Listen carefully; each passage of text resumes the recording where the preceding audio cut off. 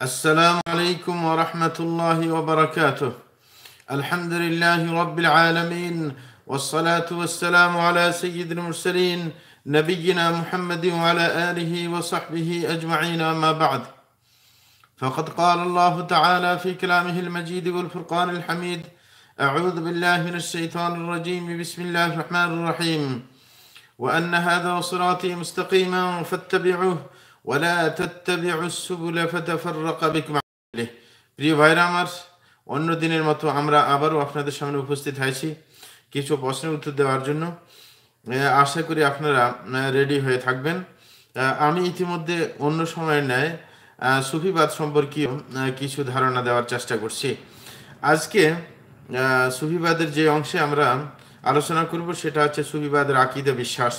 এই আকীদা বিশ্বাস সংক্রান্ত 23টি আকীদা বিশ্বাস বা আচরণ সম্পর্কে আমরা আলোচনা করছিলাম, যে তাদের শরীয়ত বিরোধী বিশ্বাস এবং আচরণ। তার মধ্যে যেখানে গিয়ে থেমেছি সেটা আছে যে তারা রাসূল আকরাম সাল্লাল্লাহু আলাইহি ওয়াসাল্লামের নামে অনেকগুলো দুরূদ বানিয়েছে। তার মধ্যে কয়েকটি দুরূদের প্রতি আমরা দৃষ্টি আকর্ষণ করব সবার।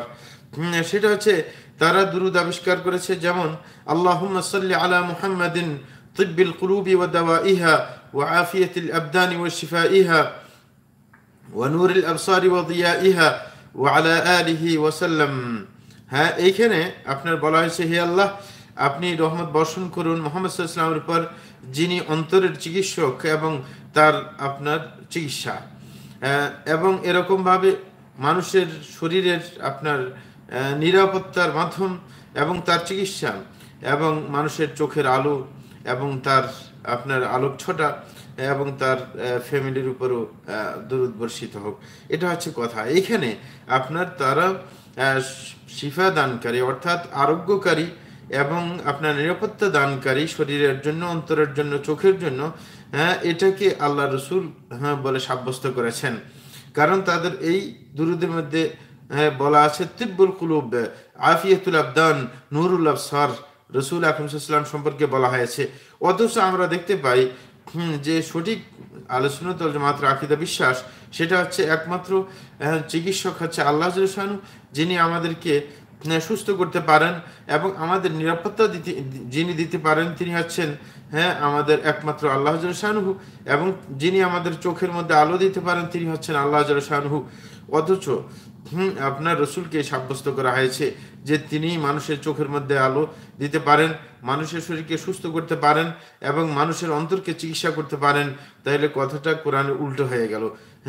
রসুল আকরাম সাল্লাল্লাহু আলাইহি ওয়াসাল্লাম বস্তুত কারোর জন্য কোনো লাভ ক্ষতির মালিক নয়, বরং আল্লাহ জাল্লা শানহু মালিক, এবং এটা রসুল আকরাম সাল্লাল্লাহু আলাইহি ওয়াসাল্লামকে বলার জন্য আল্লাহ জাল্লা শানহু আদেশও করেছেন। সূরা আরাফের 188 নম্বর আয়াতের মধ্যে আল্লাহ জাল্লা শানহু বলেন, قل لا أملك لنفسي نفعا ولا ضرا إلا ما شاء الله। আল্লাহ জাল্লা শানহু বলেছেন, হে রাসূল, আপনি বলে দিন যে আমি নিজের লাভ ক্ষতির মালিক নই, যতটুকু আল্লাহ না চাইবেন। তাইলে আল্লাহ যতটুকু চাইবেন ততটুকু আমার লাভ ক্ষতি হতে পারে, কিন্তু আমি নিজের লাভ ক্ষতির মালিক নই। সুতরাং কোরআনের মধ্যে আল্লাহ জাল্লা শানহু রাসূলকে বলতে বলেছেন যে লাভ ক্ষতির মালিক তিনি নন। আর আমরা সুফিবাদীদের আচরণ দেখতে পাই যে তারা এমন দুরূদ তৈরি করেছে যেখানে রসুল আকরাম সাল্লাল্লাহু আলাইহি ওয়াসাল্লামকে সবগুলোর কাণ্ডারি বানিয়ে দিয়েছে, যে অন্তরের চিকিৎসক, শরীরের চিকিৎসক, চোখের জ্যোতি, সব কিছু বলে দেওয়া হয়েছে। এবং এইখানে রসুল আকরাম সাল্লাল্লাহু আলাইহি ওয়াসাল্লামের একটা বাণীর কথাও স্মরণ করিয়ে দিতে হয়, কারণ তারা রসুল আকরাম সাল্লাল্লাহু আলাইহি ওয়াসাল্লামের প্রশংসা করতে গিয়ে বাড়াবাড়ি করেছে। আসলে ব্যাপারটা এমন হয়েছে, তারা যে আল্লাহকে মানে না তা না, কারণ রসুল আকরাম সাল্লাল্লাহু আলাইহি ওয়াসাল্লাম বাড়াবাড়ি করতে নিষেধ করেছেন। রসুল বলেছেন, লা তুতরুনি কামা আতরাতিন নাসারা ইবনে মারইয়াম ফাইন্নামা আনা আবদুন ফাকুলু আব্দুল্লাহি ওয়া রাসূলুহু, যে তোমরা কখনো আমার ব্যাপারে প্রশংসা করতে গিয়ে বাড়াবাড়ি করবে না, যেরকম ভাবে খ্রিস্টানরা ইবনে মারইয়ামের ব্যাপারে, ঈসা আলাইহিস সালামের ব্যাপারে বাড়াবাড়ি করেছে, বরং আমি হচ্ছে আল্লাহর গোলাম। সুতরাং কেউ যদি আমার সম্পর্কে বলতে চায় তাহলে বলবে আমি হচ্ছি আল্লাহর গোলাম এবং আল্লাহর রাসূল। সুতরাং এটা হচ্ছে আসল পরিচয় দেওয়ার বিষয়। সুতরাং বাড়াবাড়ি করতে গিয়ে প্রশংসা এই অবস্থা সৃষ্টি করেছে। এবং বিশেষ করে আপনার সিরিয়ান একটা শায়েখ, সুফি শায়েখ, তার কিতাব হচ্ছে আদইয়াতুস সাবাহি ওয়াল মাসা, সকাল সন্ধ্যার দোয়া। সেখানে তিনি আরেকটি দুরূদ উল্লেখ করেছেন। তিনি বলেছেন যে আল্লাহুম্মা সাল্লি আলা মুহাম্মদ আল্লাযী খালাকাত আল্লাযী খুলিকাত মিন নূরিহি কুল্লু শাই। বলা হচ্ছে যে হে আল্লাহ, আপনি সেই মুহাম্মদ সাল্লাল্লাহু আলাইহি ওয়াসাল্লামের উপর রহমত বর্ষণ করুন, যার আলো থেকে সবকিছু সৃষ্টি করা হয়েছে, যার নূর থেকে। এবং এইখানে নূর বলতে যখন সবকিছু রাসূলের নূর থেকে সৃষ্টি করা হয়েছে, হ্যাঁ, তখন বলতে হয় যে এই নূরের মধ্যে শামিল আছে আদম। এই এই সৃষ্টির মধ্যে শামিল আছে আদম এবং ইবলিস, শুকর, বানর, আপনার যত আপনার কীট পতঙ্গ আছে, মাছি মশা সব কিছু। সুতরাং কেউ কি এটা বলতে পারেন যে আপনার রসুলের নূর থেকে আপনার শয়তানকে সৃষ্টি করা হয়েছে? হ্যাঁ, এবং ইবলিস, হ্যাঁ, ইবলিসও জানে যে তাকে এবং আদমকে সৃষ্টি করেছে আল্লাহ শানহু, এবং সে নিজেই স্বীকারোক্তি দিয়েছেন। কিন্তু আমরা কিন্তু পরবর্তীতে আসা আমরা বলি যে আপনার তার নূর থেকে সৃষ্টি করা হয়েছে, মুহাম্মদ সাল্লাল্লাহু আলাইহি ওয়াসাল্লামের নূর থেকে সৃষ্টি করা হয়েছে। কারণ ইবলিস নিজেও বলে আদম আলাইহিস সালাম এবং তার সম্পর্কে, আনা খায়রুম মিনহু খালাকতানি মিন নারিন ওয়া খালাকতাহু মিন তিন।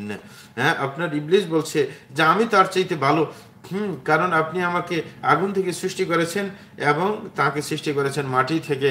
সুতরাং হ্যাঁ, এই যে আপনার সৃষ্টি, ইবলিস নিজেই বলেছেন যে আদমকে মাটি থেকে সৃষ্টি করা হয়েছে।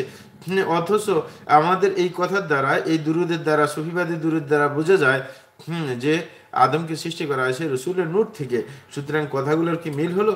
এই আয়াতটা যেটা পড়েছে সেটা হচ্ছে সূরা সাদের ৭৬ নম্বর আয়াত। সুতরাং এই যে হচ্ছে তাদের বানানো দুরুদের অবস্থা। এরকম আরো দুরুদ আছে, আমরা মাঝে মাঝে একটু বলার চেষ্টা করব। কয়েকটি প্রশ্ন এসে গেছে, এই কারণে প্রশ্নগুলোর উত্তর দেওয়ার আমরা চেষ্টা করছি। ফাঁকে ফাঁকে ইনশাআল্লাহ প্রশ্ন না থাকলে এগুলো আলোচনা করব। প্রথম একজন ভাইয়ের প্রশ্ন যে আমার জামাতে শামিল হতে দেরি হওয়ার কারণে দেখি ইমাম সাহেব সূরা ফাতিহা শেষ করে অন্য সূরা তেলাওয়াত করছেন, তখন কি আমি তাকবীরে তাহরিমা বাঁধার পর সানাউ সূরা ফাতিহা পাঠ করব, নাকি তেলাওয়াত শেষে আর বাকি অংশ দেখতে পাচ্ছি না? কিন্তু যতটুকু আমাদের বোঝা হয়ে গেছে সেটা হচ্ছে তিনি বলতে চাচ্ছিলেন সূরা ফাতিহা ইমামের শেষ হয়ে গেছে, তিনি আসার পর কি সানা এবং সূরা ফাতিহা পড়বেন? আমরা বলবো যে তাকবীর তাহরিমে দেওয়ার পর আপনি সানা পড়বেন না, বরং যেটা বাধ্যতামূলক পড়তেই হবে সেটা হচ্ছে সূরা ফাতিহা। সেটা অতি দ্রুত মনে মনে পড়ে নেবেন, তারপরে সামনে এগোবেন। এটা হচ্ছে নিয়ম। কারণ হচ্ছে তখন সূরা শোনা, যখন ইমাম সাহেব উচ্চস্বরে পড়তেছেন, সূরা শোনার নিয়ম সেটা আপনার একমাত্র ছাড় দেওয়া হবে রুকুনের ক্ষেত্রে, এছাড়া না। সুতরাং সুন্নত যেটা আপনার সানা পড়া, সেটা পড়ার প্রয়োজন নেই। আরেক ভাইয়ের প্রশ্ন আছে যে যে ব্যক্তি কোনো সাহাবীকে বা রাসূল সাল্লাল্লাহু আলাইহি ওয়াসাল্লামের কোনো স্ত্রীকে গালি দেয় তার শাস্তি কি? তার শাস্তি হচ্ছে এই রাসূল আকরাম সাল্লাল্লাহু আলাইহি ওয়াসাল্লামের সাহাবীদেরকে গালি দেওয়ার কারণে, স্ত্রীদেরকে গালি দেওয়ার কারণে তার ঈমান নষ্ট হয়ে যাবে। এই ঈমান নষ্ট হয়ে যাওয়ার কারণে সে মুরতাদ হয়ে যাবে। আর মুরতাদ হইলে 3 দিন পর্যন্ত তাকে তওবা করার সুযোগ দেওয়া হবে। আর যদি তওবা না করে তাহলে তাকে হত্যা করা হবে। হত্যাই তার শাস্তি। রাসূল আকরাম সাল্লাল্লাহু আলাইহি ওয়াসাল্লাম বলেছেন, মান বাদদালা দীনাহু ফাকতুলু, কেউ যদি নিজের ধর্ম পরিবর্তন করে তাহলে তাকে হত্যা করার জন্য রাসূল আকরাম সাল্লাল্লাহু আলাইহি ওয়াসাল্লাম আদেশ করেছেন। সুতরাং এটাই হচ্ছে তার শাস্তি। আরেক ভাইয়ের প্রশ্ন হচ্ছে যে তিনি বলেছেন মুরব্বীদের মুখে শুনে যায় সন্তানের উপর মা বাবার বা কারো নজর লেগেছে, ইসলামের দৃষ্টিতে একথা সত্যতা কতটুকু? চমৎকার কথা। হ্যাঁ, মুরব্বীদের মুখে শুনেছেন, সত্যিই শুনেছেন। আপনার সন্তানের উপর মাতা পিতার আপনার কুনজর লাগতে পারে, এতে কোনো সন্দেহ নেই। এমনকি আপনার নিজেরও কুনজর লাগতে পারে, নিজের আত্মীয় স্বজনের কুনজর লাগতে পারে। একেবারে যে বাইরের লোকের লাগবে তা না, যেই কারোর কুদৃষ্টি লাগতে পারে। এই কারণে আমাদের প্রত্যেককে সতর্ক থাকতে হবে। কাউকে যদি সুন্দর লেগে যায় মাশাআল্লাহ বলে দেব, তাইলে আপনার সেই কুদৃষ্টির থেকে বাঁচতে পারবে। অনেকে এগুলা বলে না, মাশাআল্লাহ বলে না, আরব দেশের লোকেরা বলে, কিন্তু আমার দেশে এগুলা বলার কোনো আপনার মানুষে দায়িত্ববোধ মনে করে না। সুতরাং যাকে সুন্দর লাগলে, আপনার নিজেকে সুন্দর লাগুক, আপনি নিজকে মাশাআল্লাহ বলেন। হ্যাঁ, শোনা যায় যে খলিফা মামুন সে নাকি মারা গেছে নিজের কুদৃষ্টিতে, মানে নিজে একদিন সেজে গুজে সুন্দর লেগেছে, তখন সে নিজকে নিজে আপনার কুদৃষ্টি দিয়ে বসেছে, মাশাআল্লাহ বলে নাই। সুতরাং আপনার কুদৃষ্টি আপনার সন্তানের উপরও পড়তে পারে, আপনার স্ত্রীর উপরে পড়তে পারে, আপনার মাতা পিতা, আপনার আশেপাশে আপনার বোন, আপনার ভাই, এদের উপরে পড়তে পারে। সুতরাং কাউকে হঠাৎ করে সাজা গোজার পর সুন্দর যদি লেগে যায়, আপনি সাথে সাথে বলবেন মাশাআল্লাহ তাবারাকাল্লাহ। যদি এটা বলেন তখন আর আপনার কুদৃষ্টি লাগবে না ইনশাআল্লাহ। কারণ রাসূল বলেছেন আল আইনু হাক্কুন, যে কুদৃষ্টি এটা সত্য, সুতরাং যে কারো লাগতে পারে। আরেক ভাইয়ের প্রশ্ন হলো যে তিনি বলছেন যে কোনো রক্তের সম্পর্ক আত্মীয়রা যারা এমন ব্যবহার করেন যাতে তাদের কাছ থেকে দূরে থাকি, সম্পর্ক না রাখি, এদের কাছ থেকে যদি দূরে থাকি তাহলে আমার কি গুনাহ হবে? তবে আমি মন থেকে ক্ষমা করে দেব। হ্যাঁ, অবশ্যই। আপনি যখন আপনার কোনো রক্তের সম্পর্কীয় মানুষ, তাদের আচরণে আপনি ক্ষুব্ধ হন, তার কারণে আপনি তাদের সাথে সম্পর্ক ছিন্ন করতে পারেন না। বরং রাসূল আকরাম সাল্লাল্লাহু আলাইহি ওয়াসাল্লামের কাছে এক সাহাবী এসে বললেন যে হে রাসূল, আমি আমার আত্মীয় স্বজনের কল্যাণ কামনা করি কিন্তু তারা আমাকে ক্ষতি করে। এরকম ভাবে আমি তাদের যদি সম্পর্ক রক্ষা করতে চাই, তারা সম্পর্ক ছিন্ন করতে চেষ্টা করে, আমি এখন কি করব? তিনি বলেছেন তুমি তাদের সাথে সম্পর্ক রাখবে। হ্যাঁ, যদি এমনই হয়, বলছে তোমার কথা যদি সত্য হয়, ফাকান্নামা তুসিফুল মাল, হ্যাঁ বলে যে তুমি যদি তোমার কথা সত্য হয়ে যায়, তুমি সম্পর্ক বজায় রাখলে যেন তাদের মুখের মধ্যে তুমি ছাই ঢুকিয়ে দিলে, অর্থাৎ তাদেরকে লজ্জিত করলে। সুতরাং আপনার আত্মীয় যে আপনার সাথে খারাপ সম্পর্ক করে, তারপরেও আপনি যদি তার সাথে ভালো সম্পর্ক রাখেন এবং ভালো আচরণ করেন, তাহলে তারা ইনশাআল্লাহ একদিন না একদিন লজ্জিত হয়ে আপনার সাথে সম্পর্ক ভালো করার চিন্তা পোষণ করতে পারে। এই কারণে কখনো একজনের আচরণ খারাপ দেখে আপনি যদি আচরণ খারাপ করেন, তাহলে তো আপনি একটার প্রতিশোধ নিলেন। আপনার লেনদেনটা তো লাভের ভিত্তিতে হয়ে গেল, যে তারা ভালো আচরণ করলে আমি করব, তারা খারাপ করলে আমি খারাপ করব না। বরং আত্মীয়তার বন্ধন রক্ষা করে, এটা শরীয়তের বিধান। সুতরাং তারা যদি আপনার সাথে খারাপ করে, আপনি যদি তার সাথে ভালো করেন, তাহলে বুঝে যাবে যে আল্লাহর সন্তুষ্টির জন্য আপনি সম্পর্ক রক্ষা করছেন, সেটাই হওয়া উচিত। এই কারণে কোনোভাবেই আত্মীয়তার সম্পর্ক যাদের সাথে আছে, রক্তের সম্পর্ক, তারা খারাপ করলেও আপনি তাদের সাথে ভালো ব্যবহার করতে চেষ্টা করবেন। কিন্তু যদি দেখেন তাদের সাথে বারবার সাক্ষাৎ করতে গেলে ঝামেলা আরও বেড়ে যায়, তখন কম সাক্ষাৎ করবেন, বা সাক্ষাৎ হইলে অতি দ্রুত সালাম কালাম করে তাদের খবরাখবর নিয়ে বেরিয়ে পড়বেন। মানে বেশি তাদের সাথে অবস্থান করবেন না। যদি দেখেন যে ঝগড়াঝাঁটি ইত্যাদি লেগে যেতে পারে, তাহলে সতর্ক থাকবেন, কিন্তু যোগাযোগ রক্ষা অবশ্যই করবেন। আত্মীয়তার বন্ধন যতটুকু করলে রক্ষা পায়, ততটুকু করতেই হবে। সেটা না করলে আপনার আত্মীয়তার বন্ধন ছিন্ন করার পাপে আপনি পাপী হবেন। আরেক ভাইয়ের প্রশ্ন হচ্ছে যে তিনি বলেন প্রস্রাব করতে গেলে গায়ে ছিটা না লাগার জন্য ডান হাত ব্যবহার করতে হয়। হাদিসে বলা আছে ডান হাত ব্যবহার না করতে। এখন আমার করণীয় কি? এখন হচ্ছে আপনার ব্যাপার। আপনার ডান হাত ব্যবহার করতে হয় কেন সেটা আমি বুঝতে পারছি না। ছিটা থেকে লাগার জন্য আপনি ডান হাত লিঙ্গে ধরবেন না, কাপড় চোপড় আপনি ডান হাত দিয়ে ধরেন, এতে কোনো সমস্যা নেই। কিন্তু আপনার শরীয়তে নিষেধ আছে শুধু লিঙ্গ স্পর্শ করা ডান হাত দিয়ে। অন্য কাপড় ইত্যাদি আপনি ডান হাত দিয়ে ধরতে পারেন, এতে কোনো সমস্যা নেই।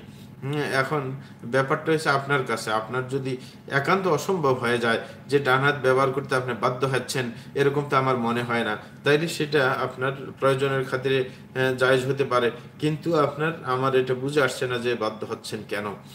আরেক ভাইয়ের প্রশ্ন হচ্ছে যে বাসায় নামাজ পড়লে কি নামাজ হবে? বাসায় নামাজ পড়লে নামাজ আপনার হবে, কিন্তু শরীয়তের নির্দেশনা অনুযায়ী হবে না। কারণ পুরুষের জন্য জামাতে নামাজ পড়া মসজিদে গিয়ে বাধ্যতামূলক। সুতরাং এই যে বাধ্যতামূলক আদেশটুকু আপনি লঙ্ঘন করেছেন, এর জন্য পাপী হবেন।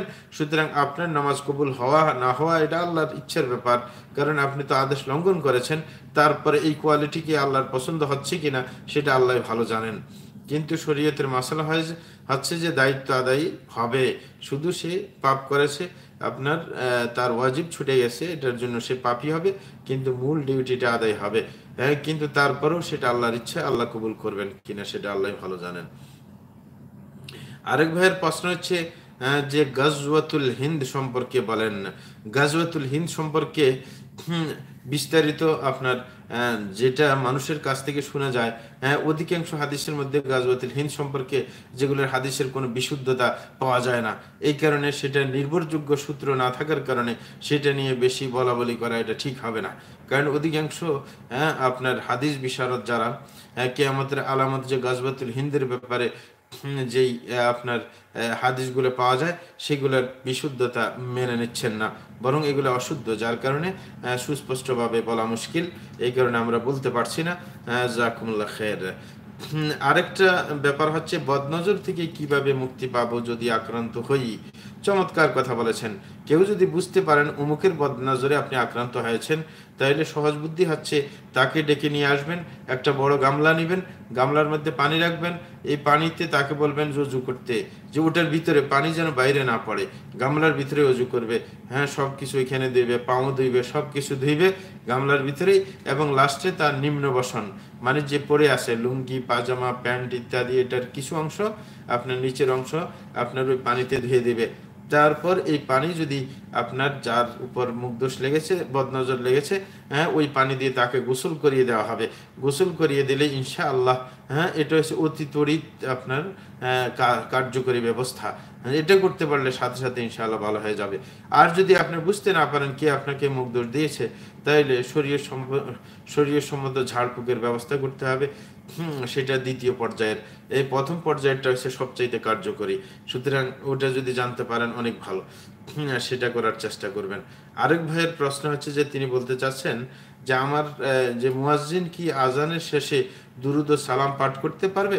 না, মুয়াজ্জিন আজানের শেষে তিনি উচ্চস্বরে আপনার মাইকের মধ্যে দুরুদ ও সালাম ইত্যাদি পাঠ করতে পারবেন না। না কি শুরুতে পারবেন, অনেক এলাকা আছে শুরুতে পড়ে, অনেক এলাকায় এসে শেষে পড়ে, কোনোটাই পারবেন না। উনি যে দোয়া, যেটা দোয়ায় মাসুরা আছে আজানের পরে, সেটা কিন্তু নিচু স্বরে বলবেন, উচ্চ স্বরে বললে সেটা বেদাত হয়ে যাবে। কারণ তার কাজ হচ্ছে শুধু আজান দেওয়া, আজানের পরে সেটা উচ্চ স্বরে বলা তার দায়িত্ব নয়। আরেক ভাইয়ের প্রশ্ন হচ্ছে যে আহলে বায়াত সম্পর্কে বলুন, আহলে বায়াতকে কতটুকু ভালোবাসতে হবে? আহলে বায়াত, হ্যাঁ হ্যাঁ, আহলে বায়াত না আহলে বাইত। আহলে বাইত বলা হয় রাসূল আকরাম সাল্লাল্লাহু আলাইহি ওয়াসাল্লামের যারা আহলে বাইত, এদের মধ্যে তার স্ত্রীও আছে, এবং আপনার আকিলের ফ্যামিলি, তারপরে আপনার জাফরের ফ্যামিলি, আব্বাস রাদিয়াল্লাহু আনহুর ফ্যামিলি, এরা আপনার অন্তর্ভুক্ত। এদের যে ফ্যামিলি আহলে বাইত যাদেরকে বলা হয়, এদেরকে যদি আমরা নিশ্চিতভাবে যদি প্রমাণ মিলে যে অমুক আহলে বাইতের সদস্য, তাইলে তাকে শ্রদ্ধা সম্মান দেখাবো। কিন্তু সে যদি পথভ্রষ্ট হয়ে যায়, তাইলে তার নৈতিক যেটা দায়িত্ব আমাদের, যে সে আহলে বাইত হওয়ার কারণে তাকে, সে যদি খাদ্যের কোনো সংকটে পড়ে, তাহলে তার সংকট দূর করার চেষ্টা করব। যেরকম আমাদের কোনো সন্তান যদি নষ্ট হয়ে যায়, তারপরে আমরা তার প্রতি খাদ্য, তার চিকিৎসা ইত্যাদির ব্যবস্থা করার চেষ্টা করব, একই রকম। আর যদি তারা যদি সত্য পথের উপর থাকে, রাসূল আকরাম সাল্লাল্লাহু আলাইহি ওয়াসাল্লামের আদর্শের উপর অটুট থাকে, তাহলে তাদের থেকে আমরা জ্ঞান নিতে পারি, তাকে আরো বেশি শ্রদ্ধা সম্মান দেখাতে পারি। আর না হইলে যদি ভ্রষ্টতার শিকার হয়, তাইলে অবশ্যই মৌলিক যে আপনার মানবিক যে দায়িত্ব আমাদের উপর, কারণ তারা জাকাত খেতে পারেন না, এই কারণে সাধারণ সদকা দিয়ে তাদেরকে সহযোগিতা করতে হবে, যৎকিঞ্চিত, যতটুকু করলে তার বাঁচে থাকার অধিকার আছে ততটুকু। সুতরাং আল্লাহ রসুলের আপনার সম্পর্কীয় বা আহলে বাইত হলেই যে তার সব কথা মানতে হবে এমন কোনো কিছু নয়। রসুল আকরাম সাল্লাল্লাহু আলাইহি ওয়াসাল্লামের কারণে তাদের মর্যাদা। সুতরাং রসুলের আদর্শকে যদি তারা জলাঞ্জলি দেয়, তাইলে সেটা অবশ্যই সম্মানের গণ্ডি থেকে তারা দূরে সরে যাবে। এই কারণে রসুলের সেই আদর্শকে তারা নিজের মধ্যে ফিট করতে হবে আগে, যদি সত্যিকার অর্থে পুরো সম্মান পেতে হয়। না হলে মানবিক যতটুকু আপনার তাদের অধিকার, ততটুকু আমরা দেব, এর চাইতে বেশি কিছু নয়। আরেকটা হচ্ছে আরেকজনের প্রশ্ন যে আমার ভাইয়ের কাছে আমার 1,00,000 টাকা আছে, আমি কি তাকে বলতে পারবো যে আমার জাকাতের টাকা আপনি দিয়ে দেন? না, আপনি তাকে ধার দিয়েছেন, এটার পরিবর্তে প্রত্যেক দিন আপনি অতটুকু টাকা সদকা করার সওয়াব পাচ্ছেন, সুতরাং আপনার টাকার জাকাত আপনি দিবেন, তাকে দিতে বাধ্য করবেন না, কারণ আল্লাহ তাআলা আপনাকে তো লাভ দিয়ে দিচ্ছেন।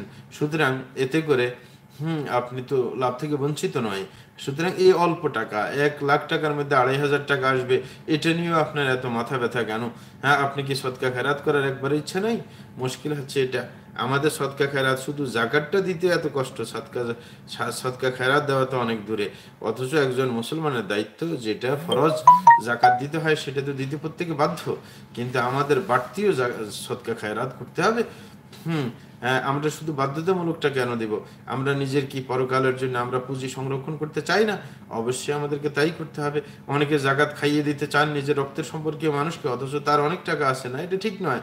বরং আপনি অন্য মানুষকে আপনার জাকাতের টাকা দেন, যেটা আপনার সম্পদের ময়লা, কিন্তু আপনি নিজের রক্তের সম্পর্কীয় আপনার বাড়তি আরও সম্পদ আছে, সেখান থেকে সাধারণ সদকা দেন, যেটার মাধ্যমে আপনি পরকালে জান্নাত পেতে পারেন। সুতরাং অবশ্যই এরকম উল্টাপাল্টা চাপিয়ে দেওয়ার চেষ্টা করবেন না। আরেক ভাইয়ের প্রশ্ন হচ্ছে, আমাদের ভারতবর্ষে বেশিরভাগ দ্রব্যতে ছবি আছে, এখন এগুলো বিক্রি করার বিধান কি? যেমন সাবান, শ্যাম্পু ইত্যাদি। এখন যখন আপনি বিক্রি করতে যান, ছবি আসে, এটা তো বন্ধ করার আপনার সাধ্য নেই, কারণ কোম্পানির তো আপনার কথা শুনবে না। এই কারণে আপনি এটাকে বেশি আকারে মানে শো করিয়ে রাখা, মানে যেই দিক থেকে বেশি দেখা যায় সেই দিকে না রাখে, যেদিকে ফটোটা ছোট সাইজের মানে বড় আকারে দেখা যাচ্ছে না, ওইভাবে আপনি সেটিং করবেন। মানে যত কম ছবিটা প্রদর্শিত হয় সেটার প্রতি খেয়াল রাখবেন, যেন ছবিটা বেশি আকারে প্রদর্শিত না হয়। এখন কি করবেন, এতটুকু ছাড়া করার কিছু নেই।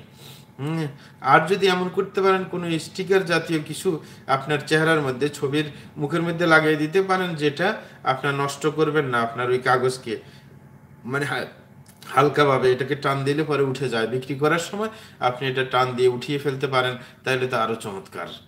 কিন্তু সেটা যদি আপনি করতে পারেন তাইলে অনেক ভালো। না হলে ওই যে কম ছবিটা কম দেখা যায় সেরকম ব্যবস্থা আপনাকে করতে হবে যত সাধ্য আপনার। কারণ আল্লাহ বলছেন ফাত্তাকুল্লাহ মাস্তাতাতুম, যে আল্লাহকে ভয় করো সাধ্য মতো। সুতরাং সাধ্য অনুযায়ী চেষ্টা করবেন। আরেক ভাইয়ের প্রশ্ন হচ্ছে যে, আমি খারাপ আচরণ করি না এবং তাদের বারবার ক্ষমা করি, কিন্তু তাদের এমন আচরণ যাতে তাদের কাছে না দূরে থাকি, তাহলে কি করব? এমন আচরণ যাতে তাদের কাছে না দূরে থাকি, তাদের খবর আমি রাখি। আপনি যদি তাদের খবরাখবর রাখেন এবং তাদের আচরণ ক্ষমা করে দেন, এটাই হবে আপনার করণীয়। এবং তাদেরকে মাঝে মাঝে বোঝানোর চেষ্টা করবেন যে তারা এমন আচরণ কেন করে। কারণ বলবেন যে শরীয়তের দৃষ্টিকোণ, তাদেরকে আপনার আত্মীয়তার বন্ধন রক্ষা করা সংক্রান্ত বই দিতে পারেন, কোনো বক্তব্য তাদেরকে পাঠাতে পারেন, যেন তারা শুনে যে ভাই, আমি যেরকম আপনার সাথে সম্পর্ক রক্ষা করতে বাধ্য শরীয়তের দৃষ্টিতে, আপনিও তো মুসলমান, আপনিও তো আমার সাথে সম্পর্ক রক্ষা করতে বাধ্য। সুতরাং এই ব্যাপারগুলো বুঝাতে হবে। এবং অন্তত পক্ষে এই কাজ করতে পারেন, খতিব সাহেবকে বলতে পারেন যে আমাদের এলাকার আত্মীয় স্বজনের মাঝে সম্পর্ক ভালো নেই, সুতরাং এই ব্যাপারে আপনি বক্তব্য দিতে পারেন। আরব দেশে এরকম বলা হয়, যদি কোনো আত্মীয়তার বন্ধন ছিন্ন করা হয়েছে, খতিব সাহেব এটা সমাধান করেন। সুতরাং সেটা করা যেতে পারে। যে কোনো ভাবে আপনি ওদের ইসলাহের জন্য কাজ করেন, ইনশাআল্লাহ আপনি সওয়াব পাবেন, এতে কোনো সন্দেহ নেই। আরেক ভাইয়ের প্রশ্ন আছে যে, চাচাতো বোনের মেয়েকে বিয়ে করার কারণে আত্মীয়রা এটি নিয়ে হাসি ঠাট্টা ও ব্যঙ্গ বিদ্রুপ করে এবং বলে যে এগুলো আমাদের সমাজে চলে না, এবং আত্মীয়দের সাথে দেখা করতে গেলে আত্মীয়রা তাড়িয়ে দেয়, এমনকি বাবা মা আর বাকিটা দেখতে পাচ্ছি না।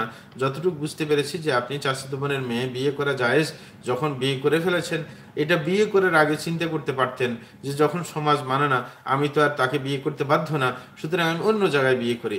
যখন আপনি করেই ফেলেছেন, এখন আর কি করবেন, তাদেরকে বুঝাতে চেষ্টা করবেন যে এটা শরীয়ত সম্মত। সুতরাং এতে কোনো সমস্যা নেই, আপনারা খালি খালি আমাকে বিরক্ত করছেন কেন? এটা করলে তো আপনারা পাপী হবেন, কারণ শরীয়তের কোনো বিধান যেটা শরীয়তে জায়েজ আছে সেটা নিয়ে ব্যঙ্গ বিদ্রুপ করা, সেটা তো ঈমান ভঙ্গকারী একটা বিষয়। সুতরাং ব্যাপারটা তাদেরকে বুঝাতে হবে আর আপনাকে সহ্য করতে হবে। এছাড়া আর করা কি আছে? আরেক ভাইয়ের প্রশ্ন হচ্ছে যে, মুনাফি কাকে বলে, নাকি মুনাফিক লিখতে চেয়েছেন? বুঝতে পারছি না। সম্ভবত মুনাফিক লিখতে চেয়েছেন। মুনাফিক হচ্ছে দুই রকম, একটা হচ্ছে বিশ্বাসগত মুনাফিক আর একটা হচ্ছে কর্মগত মুনাফিক। বিশ্বাসগত মুনাফিক যে আপনার উপরে ইসলামের ভাব দেখায়, মুসলমানদের সাথে চলে ফিরে, মুসলমান হিসেবে তার পরিচয় দেয়, কিন্তু ভিতরে কাফেরদের চেতনা সে পোষণ করে, কাফেরদের সাথে তার বন্ধুত্ব রয়েছে। অর্থাৎ উপরে মুসলমান ভিতরে কাফের, এই জাতীয় মানুষকে বিশ্বাসগত মুনাফিক বলা হয়। এদের জায়গা হচ্ছে আপনার একেবারে কাফেরদের নিচে, ইন্নাল মুনাফিকিনা ফি দারকিল আসফালি মিনান নার, যে মুনাফিকরা আপনার কাফেরদের একবার জাহান্নামের তলদেশে অবস্থান করবে, যারা কাফেরদের নিচেও। সুতরাং এটা হচ্ছে বিশ্বাসগত। আরেকটা হচ্ছে কর্মগত মুনাফিক, মানে মুনাফিকের আচরণ সে করে। যেমন আয়াতুল মুনাফিক সালাস, রাসূল আকরাম সাল্লাল্লাহু আলাইহি ওয়াসাল্লাম বলেছেন যে মুনাফিকের আপনার চিহ্ন হচ্ছে তিনটি। ইজা হাদ্দাসা কাযাব, যখন সে কথা বলে মিথ্যা কথা বলে। ওয়াইদা ওয়াদা আখলাফ, যখন ওয়াদা করে তখন সে আপনার ওয়াদা ভঙ্গ করে। ওয়াইদা খাসামা ফাজার, যখন সে আপনার ঝগড়া করে তখন সে গালমন্দ ইত্যাদি করে। এরকম ভাবে ওয়াইদা আহদা গাদার, আর হাদিসের মধ্যে এসেছে অঙ্গীকার করলে সে আপনার অঙ্গীকার নষ্ট করে দেয়। সুতরাং এই কাজগুলো আছে মুনাফিকের কাজ। এই কাজগুলো যদি কারোর মধ্যে পাওয়া যায় সেটা পাপের কাজ, সেটা থেকে তওবা করতে হবে, কিন্তু তিনি বিশ্বাসগত মুনাফিক হয়ে যাবেন না। কিন্তু সবগুলো আপনার মুনাফিকের আচরণ যেগুলো হাদিসের মধ্যে বর্ণিত হয়েছে সবগুলো যদি একাধারে পাওয়া যায় তাহলে সে বড় মুনাফিক হওয়ার সম্ভাবনা বেশি থাকে। সুতরাং সতর্ক অবশ্যই থাকতে হবে এই ব্যাপারে। আশা করি বুঝতে পেরেছেন।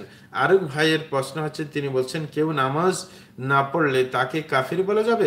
না, আপনি নামাজ না পড়লেও কাফির বলতে পারবেন না কাউকে। বরং আপনি বলতে পারেন যে তুমি নামাজ না পড়লে তো কাফের হয়ে যাবে, যেটা হাদিসের ভাষ্য। কিন্তু তাকে বলতে পারেন না এই কাফের, হ্যাঁ, যে তুই নামাজ পড়ছ না তুই কাফের, এরকম বলবেন না। হ্যাঁ, এটা আপনার বলতে গেলে দাওয়াতি কাজের ব্যাঘাত ঘটবে। বরং আপনি বলবেন যে হ্যাঁ ভাইজান, আপনি তো খুব আপনার রিস্কে আছেন, তা আপনার জীবনটা রিস্কে আছে, কারণ নামাজ পড়ছেন না। রাসূল আকরাম সাল্লাল্লাহু আলাইহি ওয়াসাল্লামের যত ভাষ্য সেগুলো তো বুঝাচ্ছে যে আপনি কাফের হয়ে যাচ্ছেন, আপনি মুশরিক হয়ে যাচ্ছেন। সুতরাং ব্যাপারটা খুবই ঝামেলাকর, এই কারণে আপনাকে সতর্ক থাকতে হবে, এরকম বোঝানোর চেষ্টা করেন। কিন্তু তাকে কাফের বলে ডাক দেওয়া যাবে না। যার আকীদা কুফরি তাকে কাফের বলা যাবে। আকীদা কুফরি হলেও তাকে কাফের বলে আপনি ডাকতে পারেন না। হ্যাঁ, কাফের সাব্যস্ত করতে হলে প্রশাসনিকভাবে আপনি যে কোনো বিজ্ঞ আলেমদের মাধ্যমে প্রশাসনিকভাবে কাফের সাব্যস্ত করে তারপরে মুরতাদ ফতোয়া দিতে পারা যায়। সেটা হচ্ছে আপনার রাষ্ট্রীয়ভাবে, সেটা ব্যক্তিগতভাবে না। যখন আমাদের দেশে এইভাবে নামাজ না পড়লেও মুসলমান স্বীকৃতি দেওয়া হয়, তখন তাকে ব্যাপারটা কাফের না ডেকে তাকে ব্যাপারটা বোঝানোর চেষ্টা করবেন। যেই কোরআন হাদিসগুলা কুফরি সংক্রান্ত আছে নামাজ না পড়লে, সেইগুলো তার সামনে উপস্থাপন করেন যে ব্যাপারটা আপনার সঙ্গীন, সুতরাং আপনাকে নিজকে রক্ষা করার দায়িত্ব আপনার। হ্যাঁ, এই কারণে তাদেরকে সতর্ক করতে হবে, তাইলে হয়তো বা তারা বুঝবেন ইনশাআল্লাহ। হ্যাঁ, আল্লাহর কাছেও দোয়া করতে হবে পাশাপাশি। আরেক ভাইয়ের প্রশ্ন হচ্ছে যে আমার ডিপিএসে 2,50,000 টাকা আছে, কিন্তু ডিপিএস এর মেয়াদ শেষ হয়নি, এখন আমার কি জাকাত দিতে হবে? আমার স্ত্রীর ব্যবহৃত সোনা আছে 7-8 ভরির মতো, তাহলে কি জাকাত দিতে হবে? চমৎকার কথা। আপনার যে ডিপিএস করেছেন, ডিপিএস করা সেটাও আপনি শরীয়ত সম্মত করেননি, সেটা হচ্ছে ভিন্ন ব্যাপার। কিন্তু আপনার যে টাকা আছে সেই টাকার জাকাত আপনি দুইভাবে দিতে পারেন। একটা হচ্ছে প্রত্যেক বছর যতটুকু জমা হয়, আপনি তো জানেনই, যখন থেকে আপনি যতটুকু দেওয়ার পর জাকাত ফরজ হওয়া শুরু হয়েছে, আপনি অন্যান্য সম্পদ অবশ্যই আছে, যখন আপনি ডিপিএসে এত টাকা আছে, সুতরাং সব মিলিয়ে ডিপিএস সহ একসাথে প্রত্যেক বছর জাকাত দিতে পারেন। অথবা আপনি যদি মনে করেন যে না, ডিপিএস এর টাকা যখন আটকে আছে, তখন ডিপিএস এর টাকা পাওয়ার পর যত বছর আপনার যত পরিমাণ হওয়ার পর ডিপিএস এর টাকায় জাকাত আসে, তত পরিমাণ প্রত্যেক বছরের ওই আন্দাজ অনুযায়ী প্রত্যেক বছরে আপনার জাকাত দিতে হবে। দুইভাবে দিতে পারেন। সহজ ব্যাপার হলো, যার এই ডিপিএস এর টাকা ছাড়া বাড়তি টাকা আছে জাকাতের, সে উপযুক্ত এই টাকা ছাড়াও, তাইলে সম্মিলিতভাবে একসাথে দিয়ে দেওয়াই আপনার ভালো। দ্বিতীয় প্রশ্ন, তার 7-8 ভরি স্বর্ণ, যদি 7.5 ভরি স্বর্ণ থাকে তাহলে তো জাকাত এসে যায়। সুতরাং আপনার স্ত্রীর স্বর্ণের জাকাত এসে গেছে। কিন্তু ব্যবহৃত স্বর্ণের ব্যাপারে কথা আছে, আলেমদের মধ্যে মতভেদ আছে। কেউ কেউ বলেছেন ব্যবহৃত স্বর্ণের জাকাত না দিলেও চলবে। সুতরাং আমরা বলবো যে কোনো কাজে যেখানে আপনার জাকাত না দেওয়ার ভয়াবহতা কোরআন মাজিদের মধ্যে এসেছে, হাদিসের মধ্যে এসেছে, সেটা থেকে রক্ষা পাওয়ার জন্য আপনার জাকাত দিয়ে দেওয়াই ভালো, যেটা আপনার বিজ্ঞ অনেক আলেমে বলেছেন। যেমন সৌদি আরবে আপনার এই ক্ষেত্রে বিন বাজ রাহিমাহুল্লাহ, আব্দুল আজিজ ইবনে বাজ রাহিমাহুল্লাহ তিনি কি করছেন, এই ফতোয়া দিয়েছেন, যেটা হানাফি মাযহাবের ফতোয়া, যে ব্যবহৃত স্বর্ণের উপর জাকাত আছে ইহতিয়াতান, যে এহতিয়াত করার জন্য। সুতরাং এই সমস্ত ক্ষেত্রে যখন ভয়ানক অবস্থা জাকাত না দেওয়ার, সুতরাং এই ক্ষেত্রে জাকাত দিয়ে দেওয়াই ভালো, যদিও এর বিপরীত কথাও আছে। আরেক ভাইয়ের প্রশ্ন হচ্ছে যে আমার সন্তানের জন্মদিনের সময় আমি কি কিছু মিসকিন খাওয়াতে পারবো? না, সন্তানের জন্মদিন উপলক্ষে মিসকিন খাওয়ানো সেটাও নাজায়েজ কাজ। কারণ সেটাকে উপলক্ষ করা। আপনি এটা মনে রাখবেন, কোনো আমল শরীয়ত সম্মত হওয়ার জন্য 6টা শর্ত একাধারে পাওয়া যেতে হবে, যেটা মূলে থাকতে হবে, উপলক্ষ ঠিক থাকতে হবে। কিন্তু আপনার উপলক্ষ তো ঠিক নাই, হ্যাঁ, এরকমভাবে আপনার পদ্ধতি, পরিমাণ, হ্যাঁ, তারপরে সময়, জায়গা সবগুলো ঠিক থাকতে হবে শরীয়ত সম্মতভাবে। সুতরাং আপনার উপলক্ষ ভুল হওয়ার কারণে সন্তানের জন্মদিনে কোনো মিসকিন খাওয়া আপনার জন্য জায়েজ হবে না। সন্তানের কল্যাণে সন্তানের পক্ষ থেকে যে কোনো সময় সদকা দিতে পারেন, ওতে কোনো সমস্যা নাই, কিন্তু এই দিনের উপলক্ষে কিছুই করতে পারবেন না। আরেকজনের প্রশ্ন হয়েছে, আমার বড় আপুর স্বামীর সংসারে অনেক প্রবলেম ছিল, স্বামী তেমন ভালো ছিল না, কাবিন কত একক দশক শতক সহস্র অযুত লক্ষ কি 40 লক্ষ নাকি, তা তো বলতে হচ্ছে 40 লক্ষের মতোই লেখা আছে। যাই তাই স্বামী তাকে বলে, তুমি ডিভোর্স নিয়ে চলে যাও। আচ্ছা, টাকা বেশি হওয়ার কারণে মানে স্ত্রীকে বলতেছে ডিভোর্স নিয়ে চলে যাও, কিন্তু আমি দিব না। হ্যাঁ, অনেক কিছুই হয়েছে। তারপর আপু আর তো দেখতে পাচ্ছি না, আমার এখানে শো করছে না। যাই হোক, যদি আপনার এমন হয়ে যায় সংসারের অবস্থা খুবই খারাপ, বেশি আপনার দেখা যাচ্ছে যে এই সংসার রক্ষা করার কোনো মানে হয় না। কারণ আল্লাহ শানু আপনার ফ্যামিলিগত ব্যাপারে বলেছেন, যে আলা বাইনাকুম মাওয়াদ্দাতুন ওয়া রাহমা, যে আল্লাহ শানু এই তার একটা নিদর্শন যে অপরিচিত দুইজনের মাঝে সংসার গুছিয়ে আল্লাহ শানু তাদের মাঝে রহমত এবং সম্প্রীতি ঢুকিয়ে দিয়েছেন। সুতরাং কোনো ফ্যামিলিতে যদি পারস্পর ভালোবাসা ইত্যাদি নেই, আপনার মানে ঘরে আসলে মনে হয় যেন জাহান্নামে ঢুকেছি, এমন পরিস্থিতি হলে টাকার কোনো ব্যাপার নাই। সুতরাং যদিও তাকে আপনার কাবিনটা বেশি ধরা হয়, যে কোনোভাবে সমঝোতা করে নিয়ে সরে পড়াই ভালো। আল্লাহ আল্লাহ নিজেই বলেন, যদি আল্লাহর সন্তুষ্টির জন্য, হ্যাঁ, আবার শরীয়ত মানার খাতিরে যদি দুইজন একে অপর থেকে বিচ্ছিন্ন হয়ে যায়, তখন আল্লাহ শান প্রত্যেককে ইনশাআল্লাহ সুব্যবস্থা করে দেবেন, এটি হচ্ছে নিয়ম। সুতরাং যখন কোনো মতেই তারা মানামানি তাদের মধ্যে হচ্ছে না, সুতরাং শুধু টাকার ভয়ে এখনো পর্যন্ত টিকে আছে, এরকম আপনাদেরও টিকিয়ে রাখা ঠিক হবে না। এই কারণে যে কোনো ব্যবস্থা নিয়ে নেওয়াই ভালো, কারণ এটার প্রভাব শুধু তাদের দুইজনের মধ্যে উপরেই সীমিত নয়, বরং এটা ছেলে সন্তানের মধ্যেও প্রভাব পড়বে। সুতরাং ফ্যামিলিগত ব্যাপারকে জিগিয়ে রাখা কখনো ভালো নয়। এটা আমাদের উপমহাদেশের অবস্থা, যে ছেলে সন্তানের চেহারার দিকে তাকিয়ে অনেকে সংসার টিকিয়ে রাখে, কিন্তু এই বিষময় সংসার এটা কখনো ঠিক নয়। এটা একেবারে কুপ্রভাব পড়ে সন্তানদের উপর, নিজের মানসিকতার উপর, সেটা কখনো ঠিক নয়, বরং দ্রুত ব্যবস্থা নিয়ে নেওয়াই ভালো। আরেকজনের প্রশ্ন হচ্ছে যে, বোন যদি গরিব হয় নিজের বোনকে জাকাত দেওয়া যাবে? বোন গরিব হইলে, আপনি যদি টাকার মালিক হইলেই তো জাকাত আসে, আপনার অনেক টাকা আছে, সুতরাং নিজের বোন, হ্যাঁ, যে হয়তোবা এমন হয়েছে যে আপনার বোন যদি বড় হয় তাইলে আপনার কোলে কাঁড়ে নিয়েছে, সুতরাং যে আপনাকে এত আদর সোহাগ দিয়েছে তাকে আপনি জাকাত খাওয়াতে যাবেন কেন? আপনি তাকে সাধারণ সদকা থেকে টাকা দেওয়ার চেষ্টা করেন, আর জাকাতটা অন্য মানুষকে দেন। কিন্তু যদি আপনি একান্ত না পারেন, কিপটা অন্য টাকা দিবেন না, তাইলে কমপক্ষে তাকে বঞ্চিত না করে জাকাতের দেন। হ্যাঁ, এটা আর করার কি আছে। যাই হোক, কিন্তু এই যে আপনার বোন কিন্তু বিবাহিত হতে হবে। বিবাহিত হলে যে স্বামীর সংসারে আছে, তখন জাকাত আপনি দিতে পারেন তাকে। কিন্তু যদি এই বোনটা যদি আপনার অধীনে চলে আসে, আপনার ঘাড়ে চলে আসে, তখন কিন্তু জাকাত খাইতে পারবেন না, সতর্ক থাকবেন।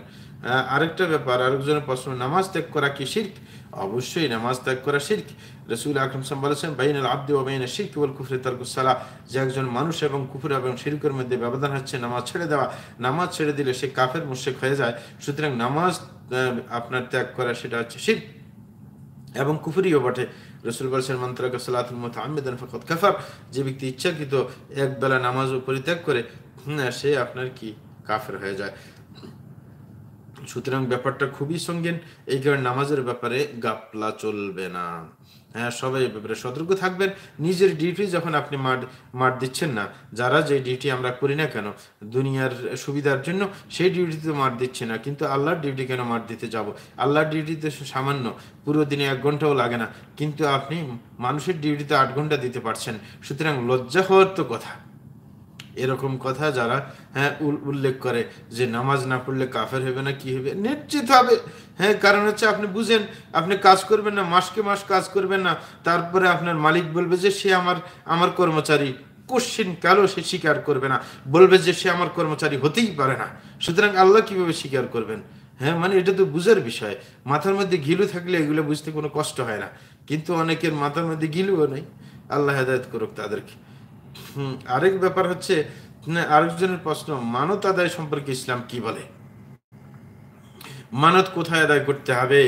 মানত প্রথমত আমরা বলে রাখি যে মানত করা, একটু পানি পান করে নেই।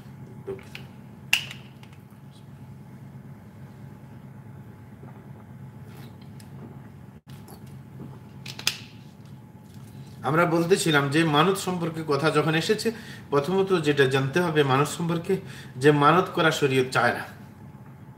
কারণ কখনো শরীয়তের মধ্যে আপনি কোরআনের মধ্যে দেখবেন না, হাদিসের মধ্যে দেখবেন না যে আপনাকে মানত করার জন্য আদেশ করা হয়েছে অথবা উৎসাহিত করা হয়েছে, করা হয়নি।